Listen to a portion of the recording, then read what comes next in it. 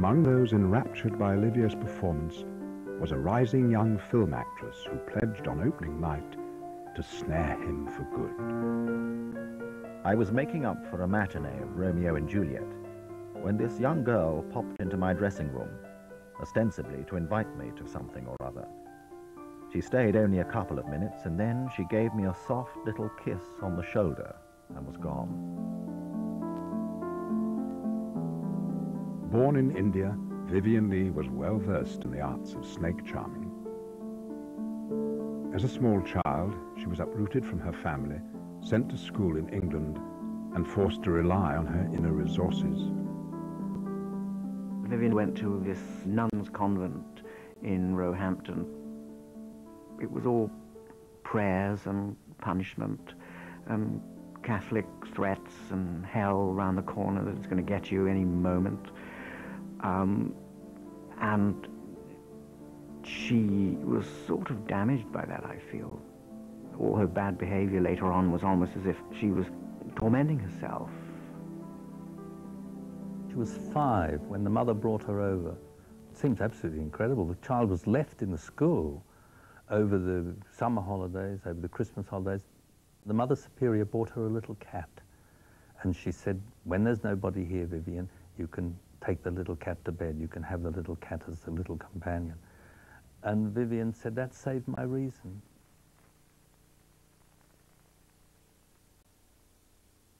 Vivien already had a husband, a 35-year-old barrister called Lee Holman, and a baby daughter, Suzanne. But she was not going to let them stand in the way of her pursuit of Olivier and her own stardom.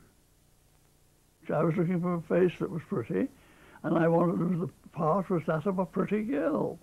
And I said, let us see how this girl photographs, and let us see how good an actress she is. Listen, darling, I've something serious to ask you. What is it? Do you love me more now that we're here together than you did last week when we weren't here together? I didn't think that she was a natural actress.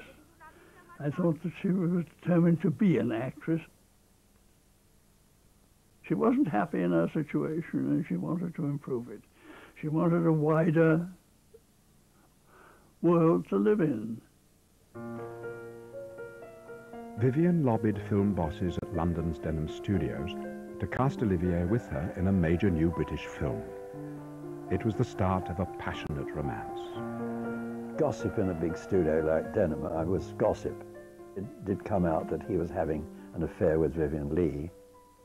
I was on another film, but I heard that they were having this big affair, and they were sort of going around the back of the set, sort of thing, embracing each other, to put it mildly. Dear and foolish. Why foolish? You love me, don't you? They were madly in love with each other, and their language was extravagant. They might almost have been acting an exaggerated love affair written by some very good writer. Michael.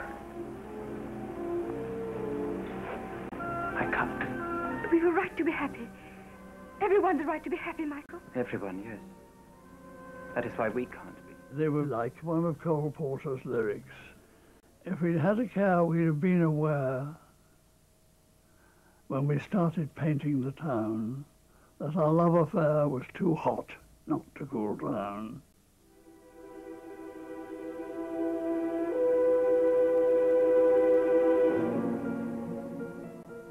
I am so unhappy when you could be in the country or sailing, which is so good for you. This isn't because I am not longing to see you and be with you, but I feel so mean when you're waiting for me all the time, especially in this wonderful weather. We might work late on the film, or anything. Their affair started 2 weeks before I was born. And Larry was told that my mother had gone into labor, so he downed tools and rushed home. Of course, Vivien scent all over him. And it must have been terrible for my mother in the middle of giving birth to smell this other woman. Maybe they were just acting on screen, but I think she knew they were doing horrible. A few months later, Jill and Olivier were resting on the island of Capri, where Vivien contrived to bump into them. Larry and Jill were thrilled to see me, as they haven't spoken English to anyone for 2 weeks. Yesterday we spent the whole morning on the beach. On the boat I upset myself trying to stand on the back, and my bag fell to the bottom, so Larry dived and got it. This thing was fatefully irresistible. We could not keep from touching each other, making love almost within Jill's vision. I suspect this may not be pleasant to read, and it is a little nauseating to set down.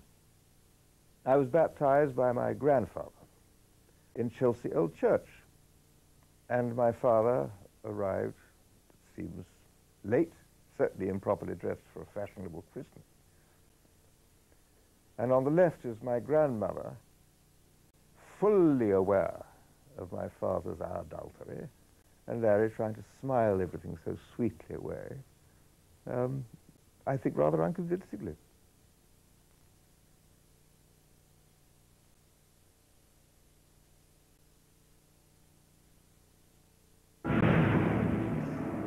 The patriotic and swashbuckling Fire Over England was a runaway hit and brought the two young stars public recognition. Why should he risk his life twice? Dearest, be quiet. No, let her speak. You love her. I love her. But I will not ask any girl's leave to do what I must. In early 1937, desperate to be together, the two lovers engineered a journey to Denmark in a production of Hamlet. Abroad, they made their decision. Olivier would leave his wife and son, and Vivien Leigh would abandon her daughter, Suzanne. Suzanne was about 4, so she was well aware of losing her mother, and the bust up of the house, and all the heartbreak, and the emotion, and everything else. My mother he left completely to one side, as he did me. And he certainly never acknowledged the platform my mother gave him in his life. And then I was smitten with this terrible illness, meningitis. It was the most ghastly time. Sunday, he said he couldn't move. If he moved, he screamed, and the doctor came and said he thought it was meningitis. He said he didn't see much chance of Tarquin moving again, and that we must watch carefully for paralysis getting into his limbs and neck. My spine was twisted. They gave me up more or less for dead. They said he's almost certainly going to be blind or deaf or mad. And that was the reason I was evacuated to America, because they said any bombs, any big bang, you know, it might just turn his mind. This boy has really got to get out of England.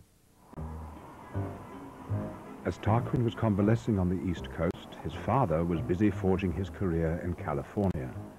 6 years after his ignominious retreat from Hollywood, Olivier had been invited back to play the most romantic role of all, Heathcliff in Emily Bronte's Wuthering Heights. Think she hasn't harmed you? You have. Oh, Heathcliff, if there's anything human left in you, don't do this. Oh, Heathcliff, why won't you let me come near you? I believe the British thought that America was a pot of gold. I was jealous of Olivier. I didn't think he was all that hot, you know. Who's this Englishman coming over here and taking all these good parts? While Olivier was building his reputation as a romantic actor, to avoid public scandal, Vivien was forced to hide in their rented Hollywood home. Now she plotted to land the only part in town that might equal that of Heathcliff.